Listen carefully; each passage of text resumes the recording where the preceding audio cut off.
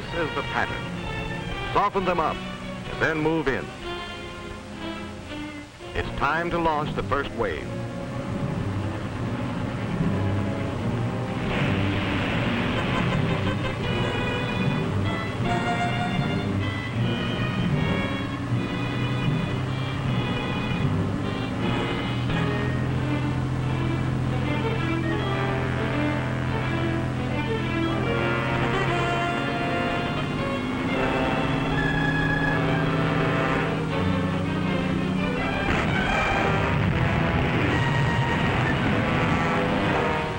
There will be this wave, and another, and yet another. As many as are needed to take what we're after and hold it.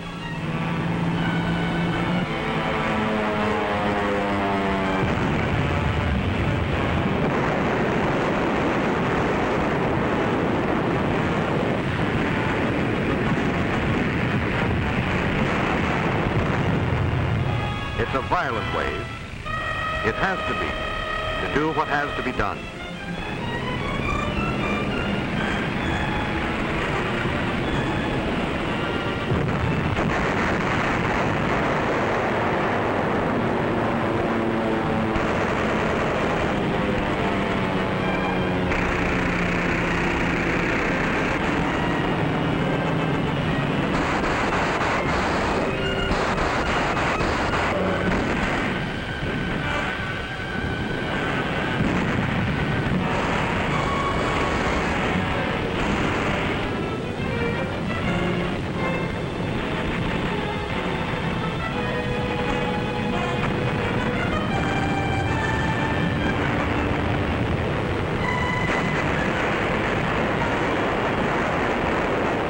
It's a precious wave, too. Rolled up in it is our knowledge, our toil, our treasure, and the faces of our own. Faces to remember.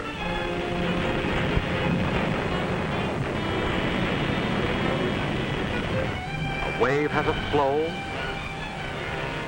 A wave has an ebb. This is the ebb, the bitter backwash of battle.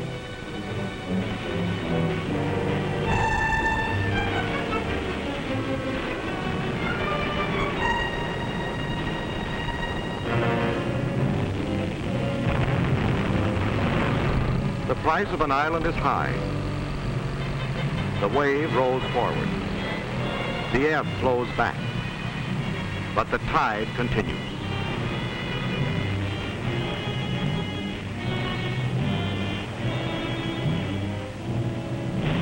Red Company, 500 yards inland, advancing steadily.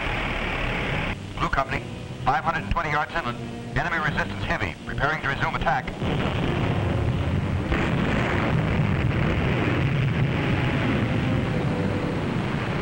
The fight for terrain is up forward. Back here is the fight to save life.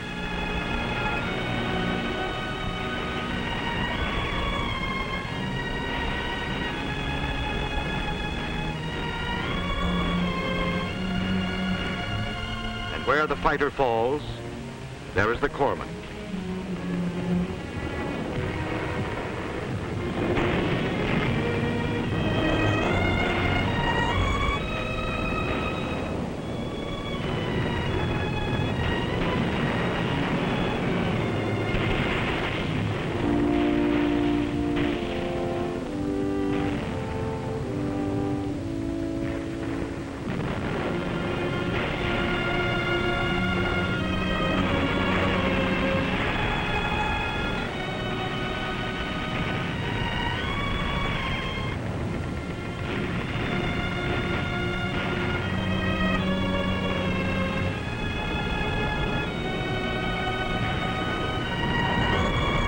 A splintered ankle, ripe for gangrene, is treated here, now.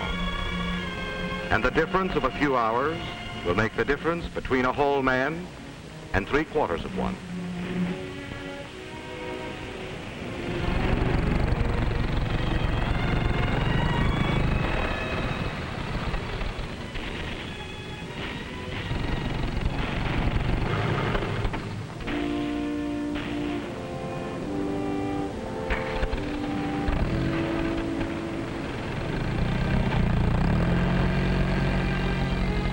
the way is back now, toward a little less dust, a little less sun, a little more cleanliness, a little more comfort.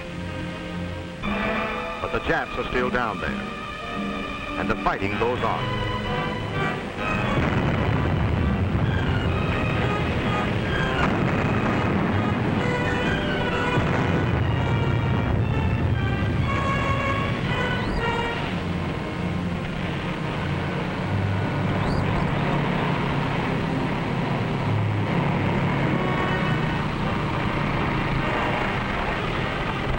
Some left this beach not so many hours ago. They've set up an evacuation center here now.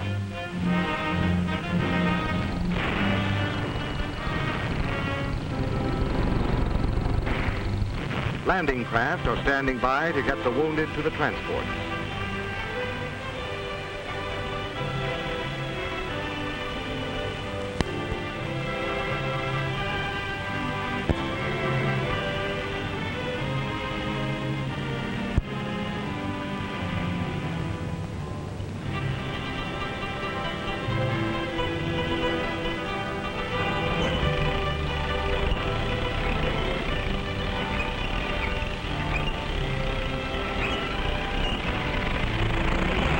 Everything that floats is used to take the wounded to the ships at anchor.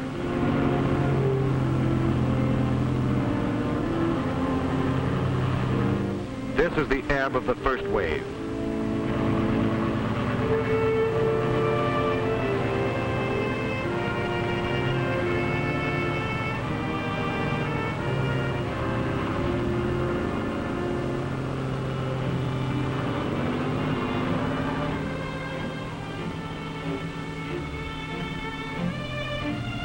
This is the start of the long way back.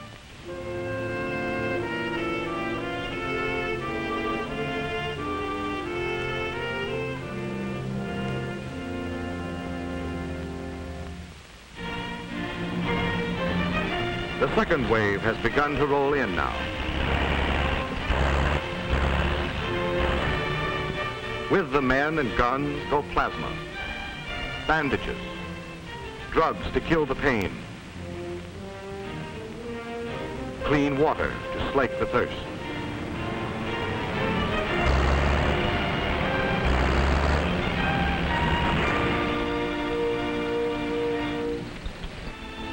A battalion aid center has been set up halfway toward the front, that much nearer the suffering.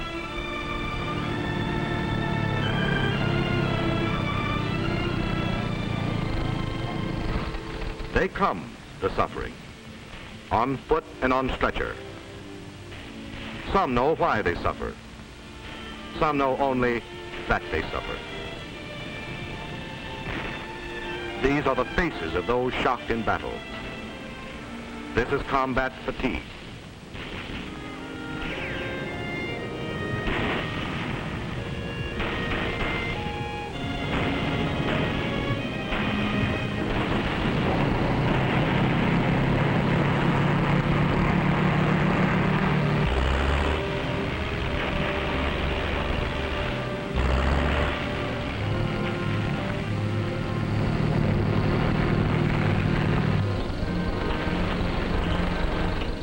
Here is a Jap hospital. We took it. We'll make it our own. But the Jap filth and foulness must be cleared away and buried.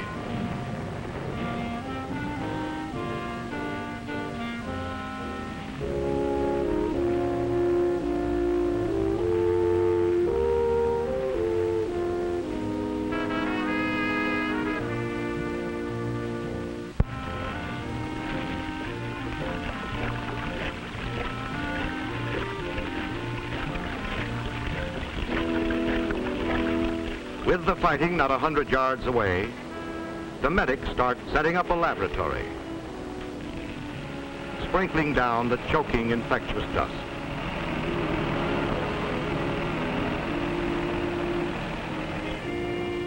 Where there was filth, there is now a division hospital, near enough to save an hour, when an hour may mean a life. Here they can get to the shocked and the bleeding before the shock numbs permanently and the loss of blood ends in death. They do what they can, and more than seems possible. But no man can do all that he'd like.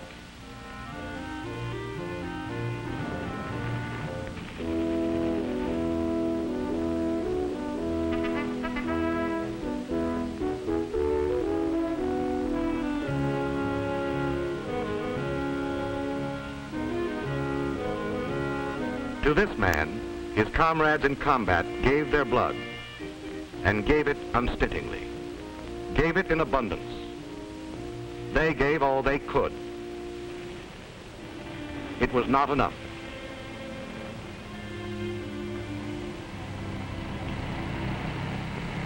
By the second morning, the wave has rolled 11 miles inland. The first Jap airstrip is ours. The evacuation of the wounded has begun.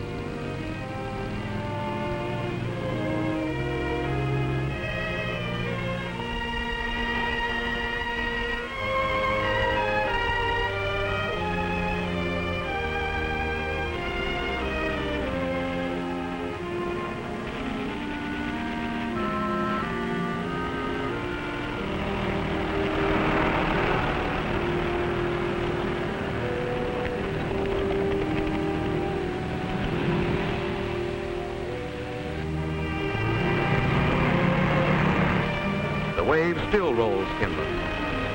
The ebb still flows back toward help, back toward home.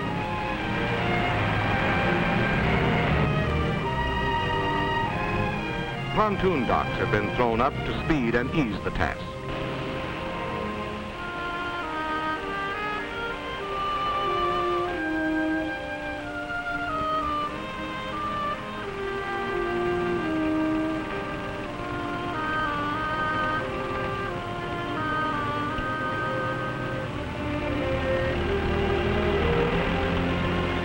Speed and ease are relative, we know. An hour may not be long, but it's a long time to suffer. A boat ride may be easy, but not when you're in pain. But the corpsmen do all that they can, as fast and as gently as they can.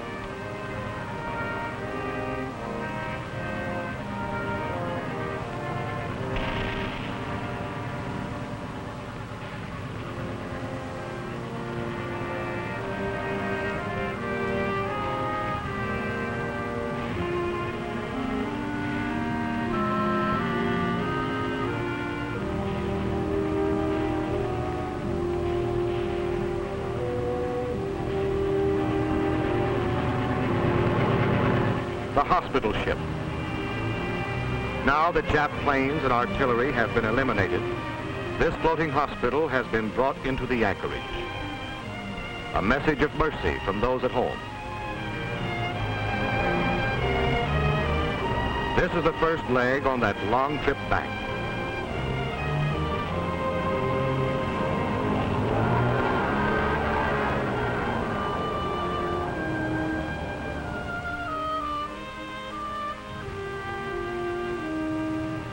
Emergency cases are flown by naval air transport planes to a hospital thousands of miles away. No one who can be saved by speed is lost for lack of it.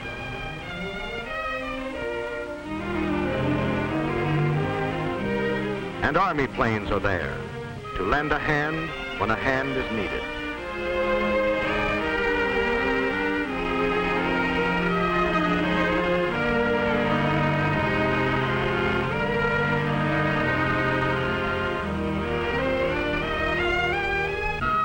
And the hospital ship.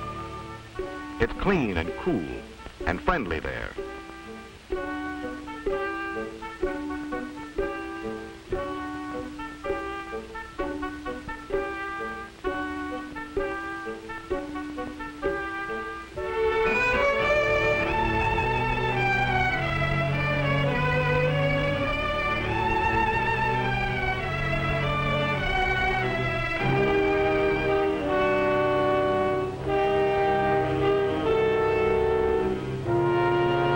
The hands that ease pain are deft and gentle.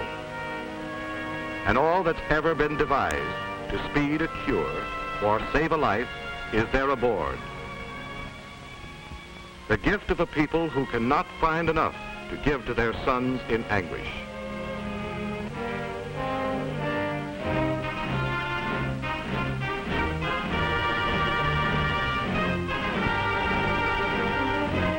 And this is what a grateful nation has bought. Broken bodies are mended. Shattered nerves are made whole. 98 out of every 100 wounded are kept alive. 98 out of every 100. Thousands who might have died have been kept alive.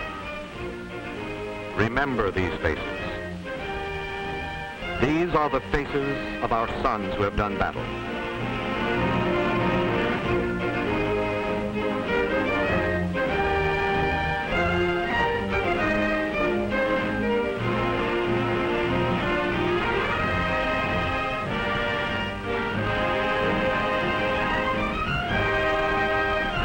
Remember these faces. They are our responsibility. For them, we will buy war bonds. For them, we'll keep on buying war bonds.